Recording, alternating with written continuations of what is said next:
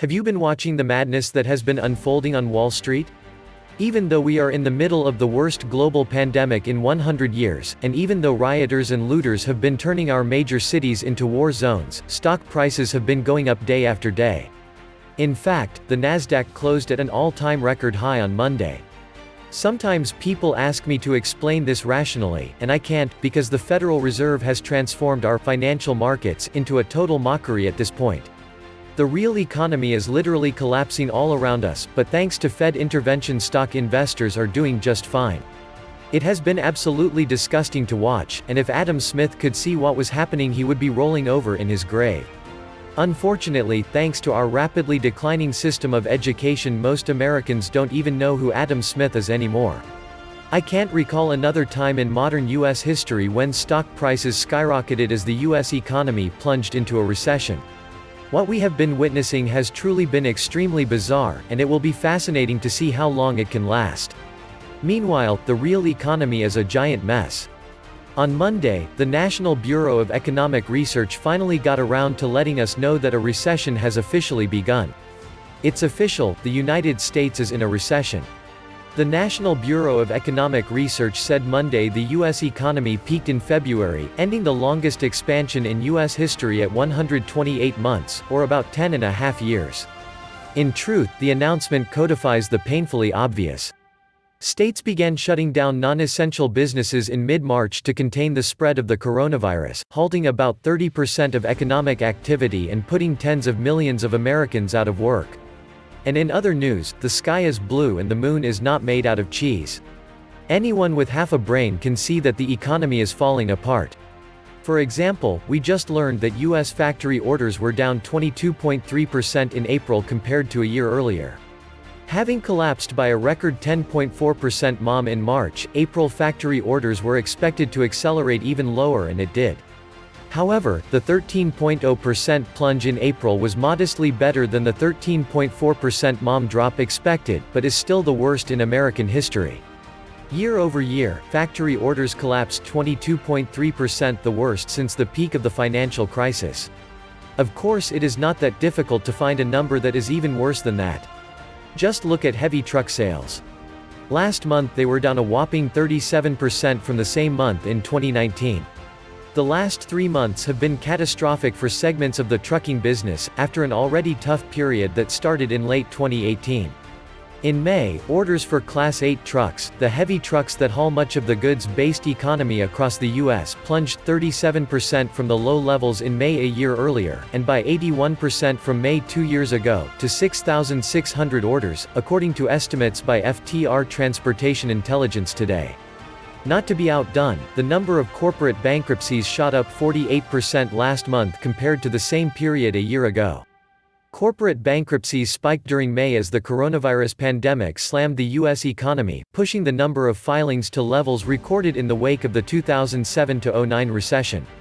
U.S. courts recorded 722 businesses nationwide filing for Chapter 11 protection last month, a yearly increase of 48%, according to figures from legal services firm Epic Global. But every time we get another horrific economic figure, the stock market goes even higher. The worse the news gets, the more investors seem to like it. Week after week, we have seen unprecedented numbers of Americans file for unemployment benefits, and at this point a grand total of more than 42 million Americans have lost a job since this pandemic began. And yet investors keep taking these job losses as signs that they should buy even more stocks. Perhaps someone should spread a rumor that a planet-killing asteroid is about to hit us, because that would probably really get investors salivating. Of course, most ordinary Americans don't get to live in a Fed-fueled fantasy world, and this new economic downturn is hitting most of them extremely hard. In fact, it is being reported that approximately a third of all Americans are now showing signs of clinical anxiety and depression. In the wake of the COVID-19 pandemic and resulting economic crash, which triggered depression-like unemployment with 40 million initial claims filed in 10 weeks, a third of Americans are now showing signs of clinical anxiety and depression, according to new data collected by the Census Bureau. This, by far, is the most comprehensive and troubling sign yet of the psychological toll inflicted on Americans due to months of lockdowns. The Census Bureau contacted 1 million households between May 7 and 12, and about 42,000 responded, said the Washington Post. The survey was about 20 minutes long and buried deep within several questions asked respondents about depression and anxiety.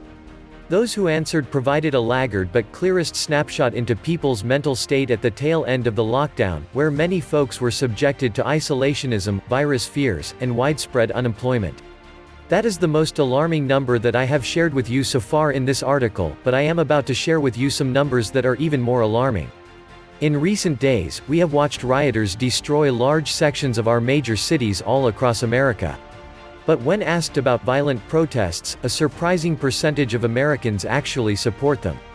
A broad majority of Americans say the peaceful protests happening all across the country after police violence against African Americans are justified. 84% say so, and roughly a quarter, 27%, say violent protests in response to police harming or killing African Americans are justified. Both figures are higher than they were when similar protests rose in the fall of 2016.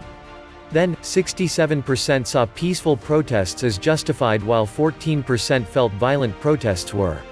There isn't much of a racial or partisan difference over whether peaceful protests are justified now, but the gaps are larger over violent protests. Among Democrats, 42% consider violent protests justified in response to police violence against African Americans, while just 9% of Republicans agree. Yes, you read that last sentence correctly. 42%. Unfortunately, a lot more economic pain is on the way, and that is just going to fuel even more rioting, looting and violence. These are definitely not the best of times, no matter what stock market investors seem to think. We have entered a deeply disturbing new chapter in American history, and life in this country will never be the same again. This was the Atlantis Report. Please like, share, subscribe, leave me a comment. And please take some time to subscribe to my backup channels, I do upload videos there too. You'll find the links in the description box. You will also find a PayPal link if you want to make a donation. Thank you wholeheartedly to all those of you who have already donated. Stay safe and healthy, friends.